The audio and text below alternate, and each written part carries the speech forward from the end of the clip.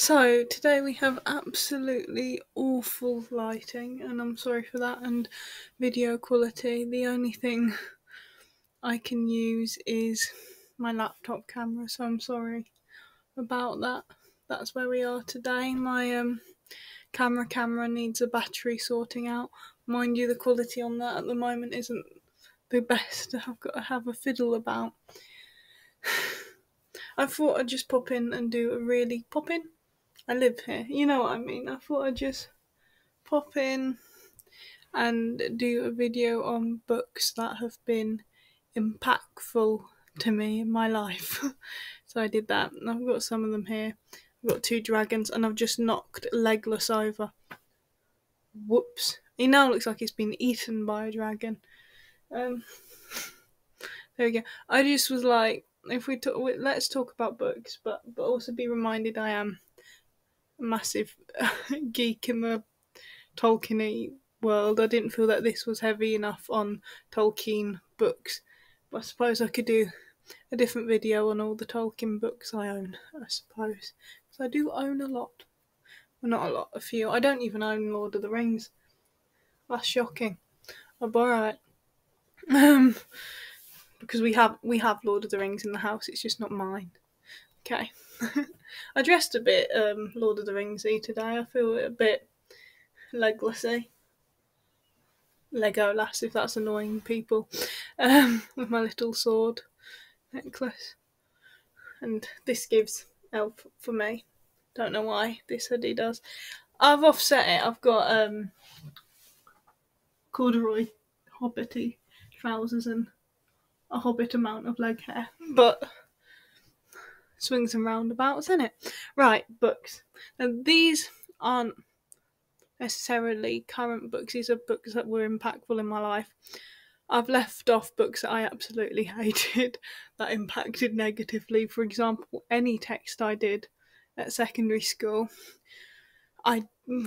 weirdly, you'd think maybe like me as a person I'd like George Orwell, but I don't like his writing style. Right. All Mice and Men. Different author, but those were the books we did. I did at secondary school.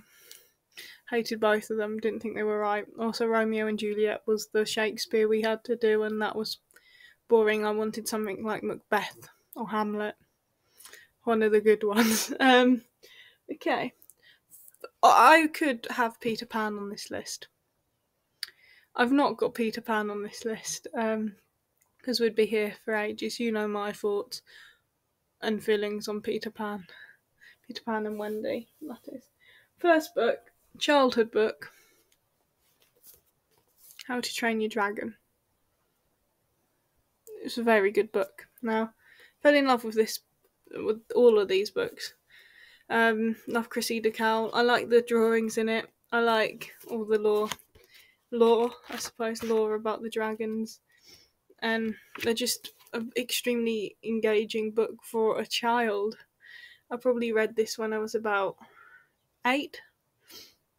I'm thinking. We also had the audio book of this, and whenever we'd go on holiday to Devon, the holiday kind of North Devon, we used to have this on audio tape, and the audio tape had David Tennant doing it, all the voices. It was wonderful. God, I love David Tennant. But yeah, this set of books, if you've got children or I mean, if you're a child watching this video, maybe go on to YouTube Kids, not here. No offense. But here we go. Love this book. Are they written the best? No. Will they get a child into reading? Yes. Are they funny? Yes.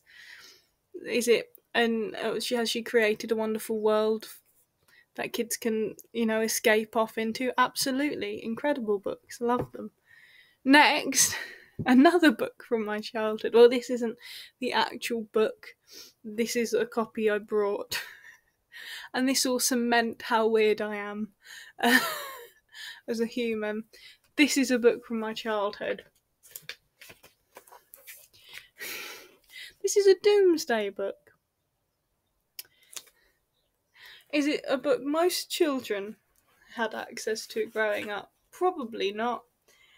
But this is more, I suppose, me as a early teenager. Right, listen. I am currently estranged and will be for the foreseeable from my grandparents. Yes, it's sad, but life goes on. But growing up, I have really fond memories of whenever I was unwell, and my parents didn't want to leave me home alone unwell at like a 10 to 13-year-old. I would go to my grandparents' house. My granddad has a really large library of a lot of books, a lot of really interesting books. But for me, it was always the history books. I loved the Anglo-Saxon Chronicle. That was one that I loved. I'm keeping my eye out for a copy of that I can get second hand. But I also loved the Doomsday Book. And my grandparents would often, I've gone posh, would often take me to various different stately homes and the like. I would always look for them in the Doomsday Book and see how many cattle they had and things like that.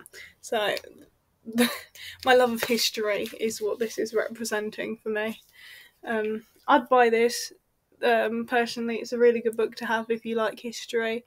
You can see how places were. What I like to do with it, this is me being a complete and utter arse, is the only way I can state this, is I will read about a stately home or a place that I go to, and I love the National Trust, don't get me wrong, but some of the people they have working for them are so up themselves, and you'll be going around and they'll be trying to engage you in conversation. Saying this, I've met some fantastic people at National Trust places, but some of them kind of old, upper class, posh, will approach you and talk to you like you are a moron, and just like reel off facts at you about the house. And I like to know more than them and things that they don't know, so I can go, well, actually, this I think it's born from my dyslexia and people presuming I'm thick, whereas I can't spell. Full stop. That's it. I can spell, I mean, I can't spell well. That's it. I made a effort to try and be clever. I don't know a lot of things because of my dyslexia, in order to kind of counteract the fact that people all hear dyslexic and translate it to moronic, which I am not. Well, I am, just not in a intellectual way, more in an everyday kind of a way, which is an excellent statement. Next book, kind of teenagery. What was I obsessed with as a teenager? Can you guess? That's right, Lord of the Rings. This is one of my prized possessions. It is The Hobbit Sketchbook by Alan Lee. Alan Lee worked on the films. I think he's illustrated some of the books. His drawings, goblins, that's a good page.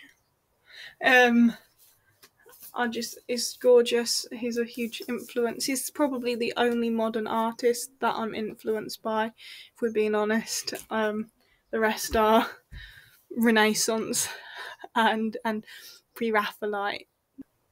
And now we're gonna have to knock, is it Toriel? Over as well. I've got 2 Toriels. Do I? No, I have 1 Toriel, 2 Leglesses. I collect weird things. I have figurines. I still have the collection of figurines I had as a child. This isn't it. This I brought when I was 12. And I want to mount them on my wall, because I have all the Hobbit figurines. I never had any of the Lord of the Rings figurines because of the age I was when it came out, but I did have a watch. And I remember it so vividly, and it had I think it was a movie poster. It said Lord of the Rings on it. It cut most people's heads off, but it had Virgo. Is it Virgo Mortensen? Yeah, sorry for the bad pronunciation. It had his face on it mainly. Off topic, back on topic. Next book. This again, I probably read it around when I was 15, 16. Probably, I've been rereading it at some point and stopped because butterfly brain. This is D.H. Lawrence. Now this one is John Thomas and Lady Jane. I think now I have read all the different versions of Lady Chatterley's Lover, all the different, this was the one that was banned. This was the one that was banned, I think. Possibly my favourite. It's my favourite cover out of the ones I own. No, it's not. My favourite cover is the original cover, and I own a version of it, but all the pages fell out. It's old, and whoever owned it before me kept it in a bad place. But yes. Now, I like writing, believe it or not. Am I very good at it? Probably not. Do I continue to do it, and will I continue to do it? Absolutely. But what I write isn't this type of thing. But I have a love of period dramas and things like that. And D.H. Lawrence is hands down my favourite author. He's amazing. The way he writes, the vocabulary he uses is just gorgeous. The fact that this book was banned because of the kind of, how do you say, I can't say the word on. Basically, they thought it was because of the descriptions of certain scenes. But I believe it was because of the political view in it. But it's an incredible book. Absolutely. If you've not read Lady Chatterley's Lover or a version of Lady Chatterley's Lover, please go and do that. If you're watching Lady Chatterley's Lover, I know there's a lot of versions on telly. In my opinion, the best one is the one with, the one with Brian Blessed in at the end. He's in it for 2 seconds, but that's my takeaway from that film. The one with Sean Bean in it. And that is the most accurate to the book out of the ones that exist. But yeah. He influences the way I write a lot. Not subject matter, but language. I fell in love with D.H. Lawrence very quickly. I've got a picture I drew of him up on my wall in the same way people tend to have religious iconography. But that's just me, isn't it? So D.H. Lawrence, Lady Chatterley's Lover, or John Thomas and Lady Jane, and those are terms for things. But yes, wonderful book. 2 left. Next one. The last one's quite boring. I should have picked something more exciting, shouldn't I? But we live and we learn. It's The Last Kingdom. Now, I watched the TV series. Ashamedly, I watched the TV series before I read the book. I said D.H. Lawrence is my favourite author, and he probably is, but I have 2 favourite authors. And it's a bit neck to neck sometimes, and the other one is Bernard Cornwell. I don't read a lot of modern authors. This is probably the only one, really. Yeah.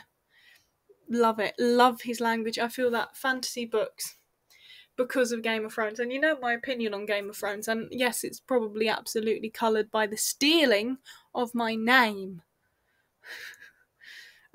Which my name means gentle and happy. Neither things I am in Welsh, and is a traditional Welsh name. It's in Tolkien. It's in the Silmarillion, I think. I'm Elvish Fishing Village, but that I'm proud of, because Tolkien.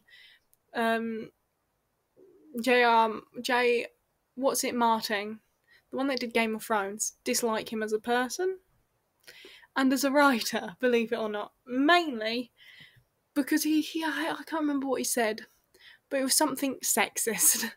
towards women writers that made me want to write he's an inspiration to me, the author of Game of Thrones, on the fact that he said women can't write something along the lines of women can't write scenes of war and battle well. And he's the reason when I write there are horrific scenes of war and battle that are quite descriptive, you can see them happening, and quite concerning. It's his fault. When I write, I read a lot of historical accounts because my books tend to be set, not that any are published and not that they probably ever will be, but set in historical times. Big inspiration to me, Bernard Cornwell. He writes the type of thing that I would hope to write. He writes the kind of fantasy meets history, which I absolutely love. And you can tell how old this book is because it says BBC, which The Last Kingdom then went to Netflix. But yeah, the way I feel that with fantasy books, and this is probably, I've got a really bad itch, hang on. But fantasy books are kind of written in a kind of, and I feel that this archetype was founded by, is it G.M. Martin, the one that wrote Game of Thrones, in the fact that literarily they're not the best, like language wise. This is my opinion. They have a different one, I implore you. But they have kind of, it's about taste. Kind of not they don't come across the most intellectual language wise or knowledgeable. It's a bit haphazard, and I know what makes a good fantasy book. The thing beginning with S ending in X, and I don't think you can say the word on YouTube, and violence, which, yeah, have them in the book, but don't like grotesquely so. It's got to be a depiction of a life, and if you all have all your characters are slightly kind of deviant in the fact that their two favourite things are X and violence, there's not going to be the plot. Bernard Cornwell, very good at the plot. He has violence, and I believe I read this ages ago. I reread it in Wales, and that was gorgeous. And I was going through a full-on Viking phase, and I was in a fake fur, and I was outside, and there was bats, and I could see hills, fields, and mountains, and I was like, ha ha ha, feeling my warlord fantasy. But yeah, incredible author, writes really well. If you've not read Bernard Cornwell, do it if you like that type of book. Last book, probably deeply boring for you. If you don't know, I have worked and hopefully continue to work, although who knows, as a teacher in a school. Well, not a teacher, I'm not qualified to be a teacher, but I teach. I'm a TA, I'm a support assistant. No, what am I? I'm support staff according to my lanyard. But, which annoys me, I don't know why, it sounds weird. Sounds like I'm propping someone up. But this was brought for me by a friend and someone in charge of me, and the reason I have my job, not in a underhanded way, in the fact that she went, you're going for this job, the reason I have that job, or had that job, who knows, by the time this video comes out, things be up in the air, people. This is a outdoor learning across a curriculum. It's not boring to anyone else, but it's been a big help in my planning. If you teach forest school or outdoor education, I don't teach forest school. I'm not forest school trained. Also, right, here we go. Let's get into education talk for a second. Also, it's kind of felt at the moment with a lot of people that Ofsted aren't the biggest fans of forest school, in the sense that how often I do it. I teach outdoor learning once a week, and it has to be outdoor learning, it can't be forest school, because of the fact that Ofsted aren't the biggest fans of it being that often, or with the age of children I teach, because I teach Key Stage 2, all of them at once. Um, Genuinely, it's a village school though, so it's a small school. It's not like it's under 100. It's under 50. It's about 20 pupils, but this has been really helpful in planning, and it has changed my life. Oh, and it was an Exmouth present from her, and she's a lovely person, and it has really genuinely helped me. I do think she did genuinely want me to start some sort of outdoor learning revolution, which I haven't done. Maybe I should. Maybe that's my aim. But yes, it's beautiful. I love it. It's one of these books that are useful. Will it? Is it the most entertaining book? Like, is it funny? No, but did it help me plan a lot? Yes. And if I continue to work in schools and continue to teach outdoor learning, I hope if I am working in a school, I teach outdoor learning because it's what's important to me. And linking it to the curriculum, I like planning. I'm a freak. I do enjoy planning. This will always be useful to me if that's what I continue to do, which I'm not sure about at the moment. I might not.